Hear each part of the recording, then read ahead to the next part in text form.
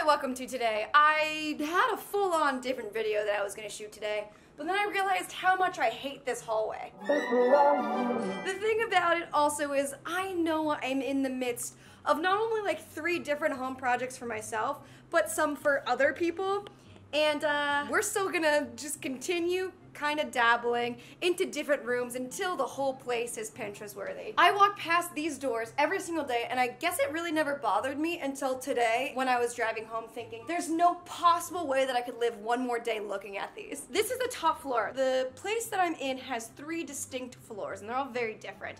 Mainly this top floor is sucky. Let me just walk you through what's going on. Just to get the lay of the land, I know I haven't done a house video and that's because it's not done. This is the main floor that you see the most amount. But when you start going up the stairs is when things get really ugly. First of all, I hate the stairs, but that's fine. That's for another day. Right when you walk up, you're greeted with a wall that looks kind of nice right now, but is actually not. When I got the downstairs brick put in, it's like brick veneer, I also hated how blank these walls were, so I had them just put any color. I told them that I don't care what color it'll be because I'm gonna paint it white. And then I ended up liking it because it was a little bit warm. So even though I liked it then, I don't like it now. That's what growth is, baby. And that's the filming room. We know and love that. Do we love it? Either way, we know it. So we have a wall that's kind of purposeless. We have a bathroom. This is a failed DIY. Let's just close the door on that.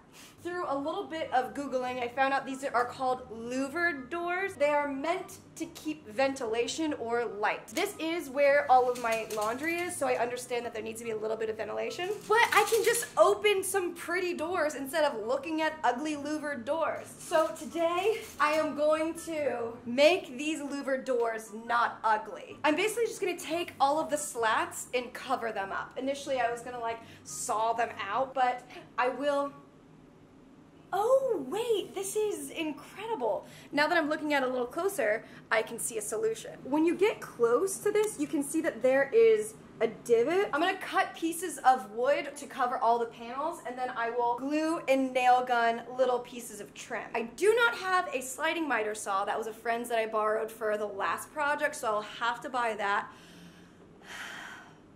But we're fine. I'm investing in my future of not hating it every time I walk in this hallway. Moving on. This is another closet that I keep all of my fall clothes. A lot of suitcases that could potentially be peed in by said crumb.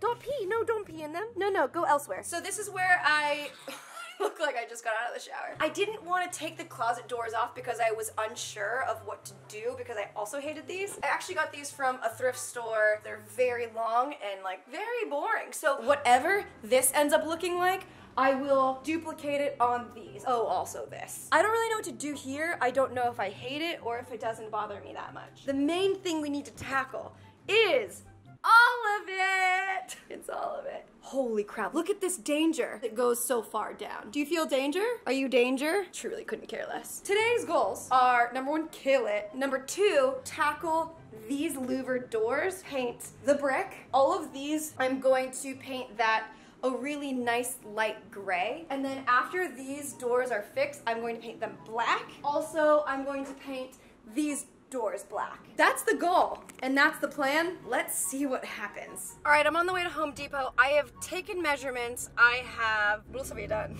I've done the math of what I need to buy at Home Depot, and on the way, I am now deciding that this is going to be a 48-hour project, mainly because I really spend a lot of time doing DIYs, especially when they're home decor. I feel like that'll be a fun little thing to make everything harder on myself. So 48 hours, starting now. It's 2:43 on, I don't know what day it is. Is that the motto of a creative? I left in such a hurry that I didn't bring my measurements. So now I could like kind of guess what I think it is. That's not the greatest option though, but I am here, so let's make the most of it. I don't know how to do that either.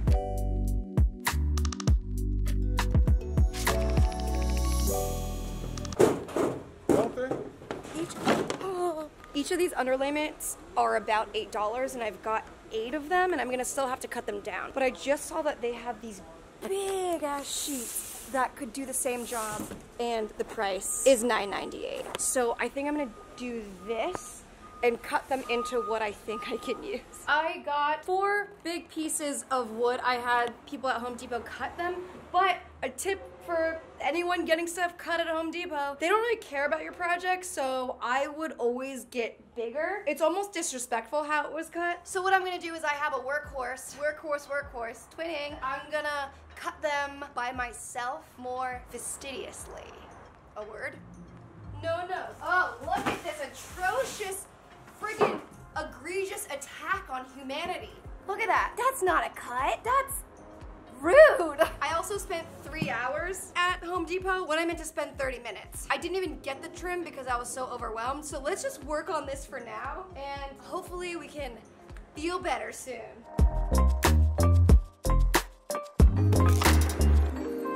Yesterday we had some hiccups. Mainly I measured completely wrong and had to re-measure everything. I only had one workhorse and I tried to cut without a straight edge or wood clamps. So I really set myself up for failure. Today, however, we have some tunes. We also have a fall candle. I'm ready to crush. Oh yeah, this is what happened yesterday. That's not straight. A lady just stopped and stared at me for a while and then told me to be careful in a very ominous, like, foreshadowing way. And I am very nervous about this because I have never really used a circular handsaw before and I've already messed up a bunch. So now I'm like, am I gonna hurt myself?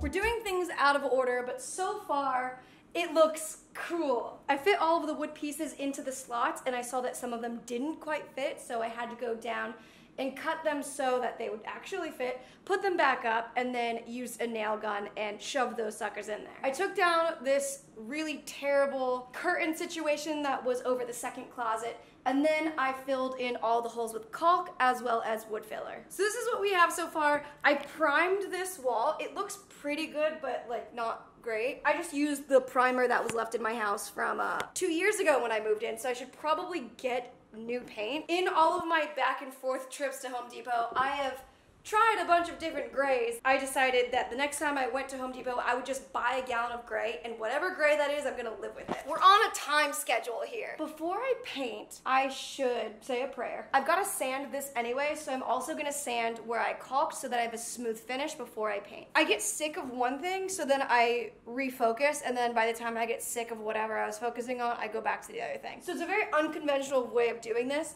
but it is getting done.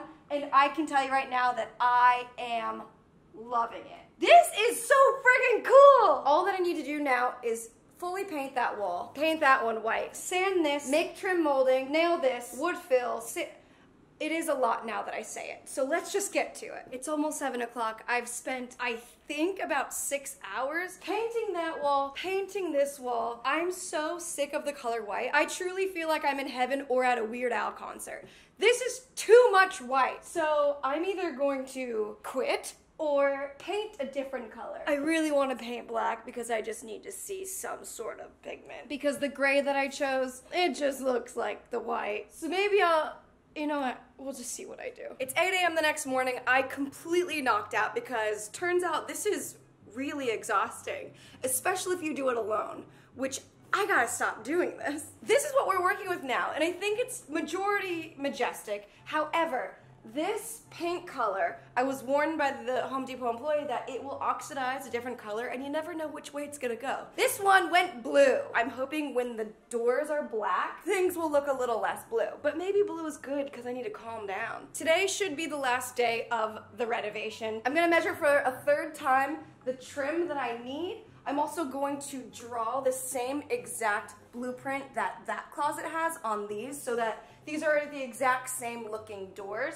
The cool thing about this is it's going to work. Since I covered all the louvered panels with this underlayment, we have basically a flush surface. They're gonna look identically the same when I put the trim pieces. Some of my work has been shoddy, so I'm gonna get trim that is thick enough to fill all of these little human-made holes. We're not gonna call them mistakes, just a human-made hole. And that should be good. I'm going to Lowe's today because I have spent so many of my years in a Home Depot. So as I was duplicating the measurements on this door onto this door, I realized when I got really close to this that the doors are different sizes. This door is 2 inches higher than this one. So what I'm gonna do is shave an inch off the top and bottom of all my measurements. And by doing that, since I've already taken measurements, I don't wanna do extra work. I measured the distance between the top to this middle ring and then also from the bottom of the ring to the start of the next panel. I then duplicated that on here. Since those are horizontal lines, and again, trying to do less work,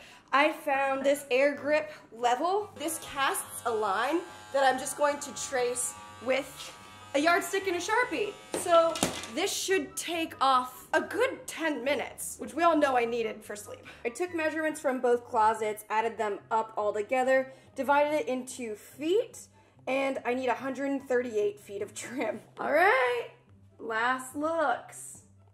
Oh dear God. Oh God. I have my 17 bundles of square trim. I went square for 2 reasons. Mainly one, it was way more affordable. And secondly,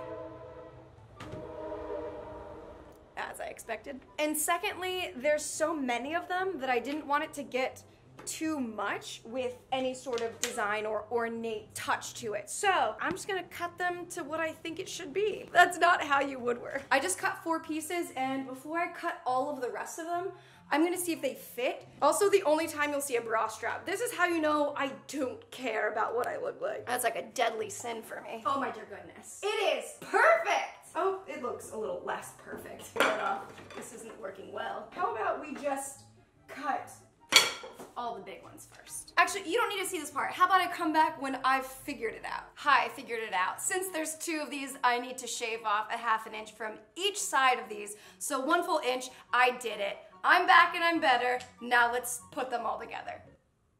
Hello, new motto. Now that it's time to put these up, I just so lovingly place them all on the floor. I'm gonna take these trim sticks. I'm using liquid nails for the back of it, and then I'm gonna use my nail gun with 2-inch brad nails. And this should look done. Let's see if it's that easy. So I've never used liquid nails before, and I think this might explode because it said to puncture it. I was pushing it with all my might through this gun, so I kind of feel like this is just gonna be really bad. Found a puncture tool right on the top. This might be horrible, but it might be awesome. And it might not work. Are you punctured? Sure. At least it's not a wreck.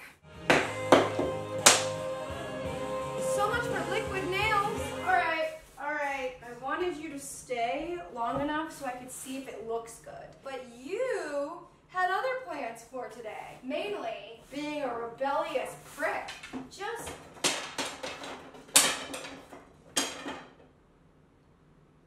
Is this a waste of time? Please fit, please fit. Oh, and it's too big.